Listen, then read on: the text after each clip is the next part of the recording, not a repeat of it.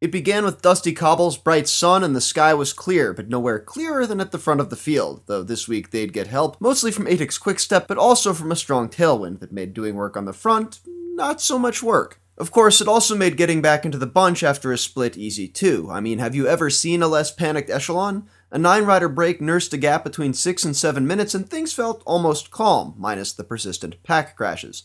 Nervousness increased as the first serious cobbles at Arenberg approached, but most favorites were well protected, as the Katusha teammates materializing in front of a down-in-the-bunch Alexander Kristoff at 102 kilometers to go will attest. Anyway, Arenberg wasn't that bad. IAM Cycling's Alexis Saramontens made more gaps in the break than the peloton saw. The high speeds and smooth sectors caused the race to meet up with a train schedule it generally tries to avoid. Crossing a closed gate is illegal, and all of these guys should have been DQ'd, but none were, because I guess the organizer finds it easier to just wait until someone gets TGV'd. Anyway, after a post-train neutralization and regroup 82k out, Sky returned to pacemaking and then demonstrated why teams usually try to keep group near the front by losing Geraint Thomas to a curb. Over the next few sectors of cobbles, EQS really began making its presence felt, forcing splits and getting numbers forward before Yves Lampard used a crosswind section at 66k to go to put the field into echelons. Giant Shimano's John Degenkolb was well protected and ended up with an armchair ride in the split of 15 or so. Kristoff and Sky's Brad Wiggins, not so much. But the road turned, the tailwind came back, and in 4k Wiggins caught the main group, and in another 3 it was all back together. Lotto Soudal made a series of attacks starting 55k out, but none of them managed to get clear.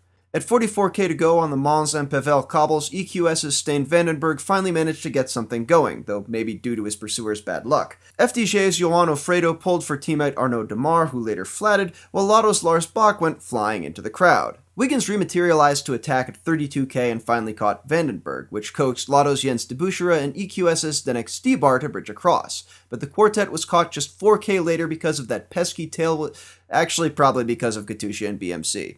The latter sent Manuel Quinziato up the road moments later while a teammate went flying onto the sidewalk, narrowly missing a display of baguettes, which would have been the Frenchest way to crash ever, though this bottle toss through an open window seconds later kinda makes up for it.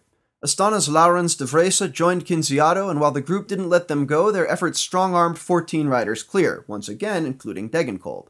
An attack from Lotto NL's Sepp van Marke finally reeled in the break, but he'd flat moments later, providing a ready set of engines to drive yet another regroup, as Astana's Borat Bozic and Lotto's Jürgen Roelens went clear. Roelens dropped Bozic and at 17k to go led into the Carrefour de Labre, but in a sector known for carnage, not much happened besides his recapture, and with just 13k left and all the major cobbles behind them, the group was bigger than 20 and still included several members of the original break, not to mention sprint favorite Kristoff. But Lampard and BMC's Greg Van Avermaet would break the race open, hitting out through a series of twisting row-house-lined roads. Giant Alpesen's Bert de Bakker countered, I think less to join and more to soften things up for Degenkolb, who soloed up to and then passed him moments later with 10k to go. 4k of steady chasing later, he joined the lead duo with a 25-second advantage. But the pack wasn't done yet. Astana's Lars Baum powered clear, forming a chase group of 4, and as the other two leaders tried to get all the work they could out of Degenkolb, the gap between the two began to fall. Stybar soloed across at 4.4k, giving EQS the opportunity to attack and sit. But Degenkolb was up to the challenge of closing Lampard down, and the irregular tempo let the bomb group catch on just before the red kite.